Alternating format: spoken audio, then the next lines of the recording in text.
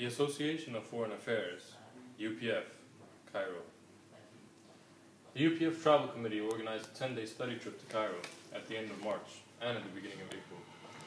A diverse group of 17 students with different nationalities studying multiple disciplines at Lund University participated in this trip.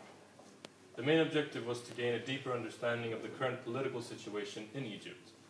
During the travel preparations, the committee decided to focus on three main themes: revolutionary Egypt, gender and minority issues, environmental issues, and the economic situation. It was an intense trip, consisting of very interesting engagements with different international and local stakeholders in Egypt. This included meetings with officials from the Swedish Embassy, the EU delegation, International IDEA, the Danish-Egyptian Dialogue Institute, and Swedish Radio's correspondent in the Middle East, Cecilia Uden.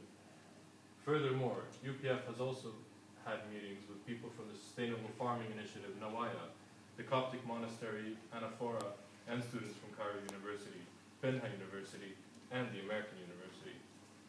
As part of the cultural exploration, UPF visited the Great Pyramids, the Egyptian Museum, Al-Azhar Mosque, and the shopping markets.